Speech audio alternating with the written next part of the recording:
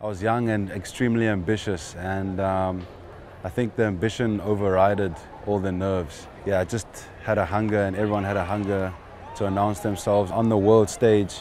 And you know, a lot more eyes are on you, and you want to show the world how good you are. And when you're that age, you just want to impress, and your competitive spirit comes out, and you want to just keep living your dream. It's a pathway to achieving, you know, your biggest dreams. And we've seen that with the players that have come out of the Under-19 World Cup. Great delivery, he looks back, so there was a bit of a tickle, and Rabada strikes for the first time this afternoon. I just remember that everyone was really amped for that tournament.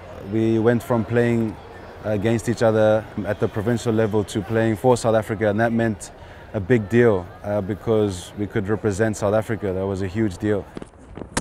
Got him, he's knocked him over! A standout memory I have of the tournament in the UAE is when we lifted the trophy, when Bradley Dial hit the winning runs, and then we all jumped off the ledge and just ran onto the field.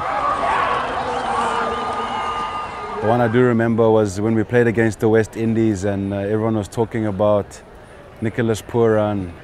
Yeah, he drove me for a couple of boundaries, and you can see what he does. I remember Matthew Short, I remember Shimron Hetmeyer, I remember Imam Al-Haq, Kuldeep Yadav was there, and of course Shreyas Iyer was there too. Those are the names that stand out. Inside edge, and it's bowled. The message that I'd like to give them is it's a huge privilege and honor to represent your country. As an individual, it's a big stage where you can announce yourself and where you can prove you can dominate on the world stage. I think you can expect to see some future stars, and in amongst those future stars you can see some future greats. So you can claim to say that you saw them first. Under-19 Cricket World Cup champions.